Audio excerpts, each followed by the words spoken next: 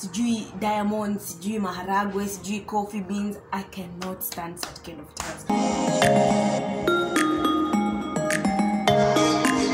Now yes guys, thank you so much for clicking on my video. I know last week hakukuwa na video and I'm very sorry about that. So much was happening. I had to prepare myself to come back to Nairobi. Maybe for those who don't know, I am a student and I am in uni in Nairobi. My parents stay in Mombasa. That's where my home is. And so I had to travel back to my place and I'm back into my tiny little apartment. I am so excited to be back and a lot of content is about to come your way. So if you're not subscribed, maybe you want to subscribe. You probably want to subscribe because and turn on your post notifications so that you're notified anytime I post a video. And when I was coming, I thought to myself, what better video to give you guys than a house hunting tip experience. For those who maybe will be looking for a house soon, I know some students are going to be going to uni in September. You can refer to this video to get your tips. So without much more rambling, let's get into the video. So this is my notebook as usual. House hunting experience and tips. Now the first tip I have is identify your main non-negotiables. By that I mean, what are the main things you cannot compromise on? For instance, myself, when I was looking for a house, I knew lighting was something I was not going to compromise on. I knew the location of the house is something I was not going to compromise on because of transport, nakwenda shule and all that. Lighting, location, and for me, let me tell you guys, when I was looking for a house, for me something that I cannot compromise on is tiles. Like if the tiles, and by tiles I don't mean at your house that has tiles, no. By tiles I mean tiles that are colored, tiles that are sijui diamonds, sijui maharagwe, sijui coffee beans. I cannot stand such kind of tiles. And I remember when I was looking for a house, every house that had that kind of tile, I would just write it off immediately. Lighting as well, because I knew I was going to start content creation. I knew I was going to get into YouTube and the social media space. So I knew lighting for me was a must. I needed a house that was not dark and all that. So for you as well, identify some of the things that you cannot compromise on, whether be it lighting, be it maybe a kitchen that has to have a counter, such kind of things. Like identify them so that it's easy for you to have a very specific search when you're going to look for a house. That's the first tip. The second tip, and I think this is very important because this is something that I went through when I was looking for an apartment. Let your house hunting buddy, a friend, share your vision. Like let them share in the vision that you have for your apartment. I think when you're looking for a house and the person you're looking for the house with does not understand what you actually want, they may wrongly advise you. They may think maybe your desires are weird. For instance, kama mimi, the fact that I didn't want tiles that were colored, someone, if I was looking for a house with someone who did not understand that, maybe they would be like, ay, uyu nae akona maringo, such kind of things, you know.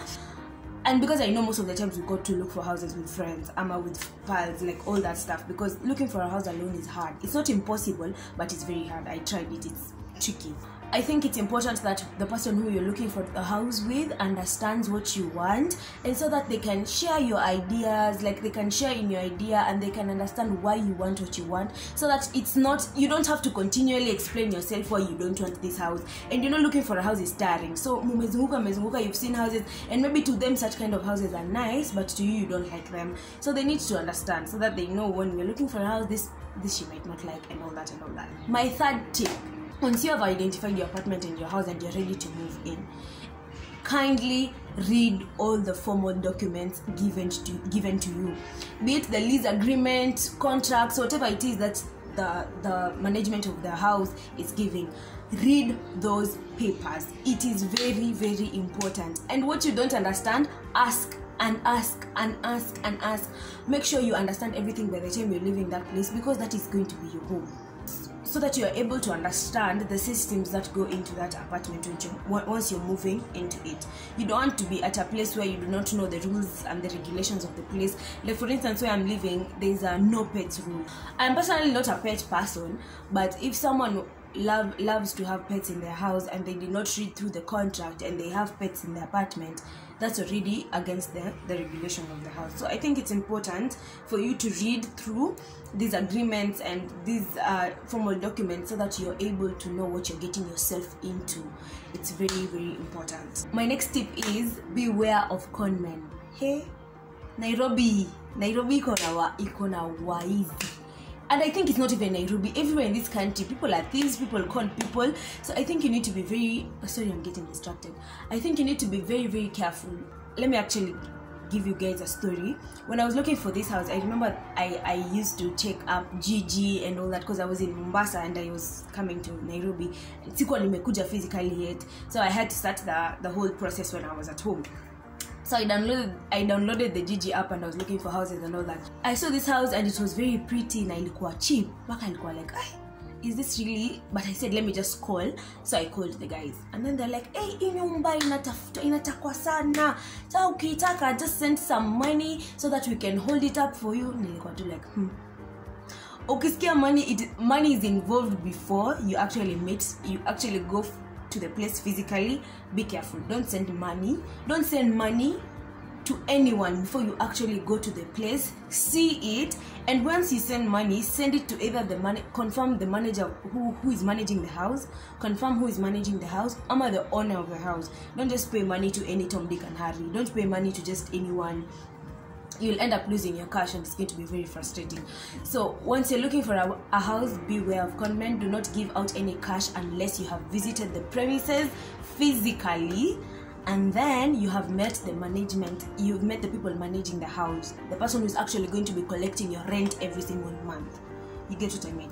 Yes. That's also time to physically visit the place, because I don't think it's wise for you to get an apartment maybe online, or somebody recommends an apartment and you've not visited the place yourself. I know some people are comfortable with that, but if you're like me, I have to actually go to the place. I see what I like, what I don't like, and I know what I'm going to compromise on or what I'm not going to compromise on. So I think it's very important for you to physically visit the place. If you're able to, that is, you could probably try and visit the place physically. The next and final tip: be patient. Do not settle easily.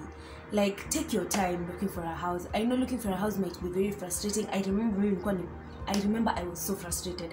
I had 3 days to look for a house and to move into. I had 3 days to look for a house and to move into it immediately. So when I was looking for a house, I was very, very frustrated. I literally had to do my best to get an apartment as soon as I could. So I think when you're looking for a house, that's something maybe I learned. You need to give yourself some bit of time frame so that you can be able to pole tu tafuta nyumba tu bila haraka. Be patient, take your time and look for a house pole. It can be frustrating, so if you frustrate yourself more with lack of time and rush, I think it's going to be very hard. So it's important for you to just relax and look for the apartment pole. Now that's everything. I know there are very few tips, but I hope they come in handy for those who will maybe one time look for a house, or you're planning to look for a house, whatever the case may be. I hope it comes in handy. So thank you so much for watching the video, and until the next one, keep growing. Bye.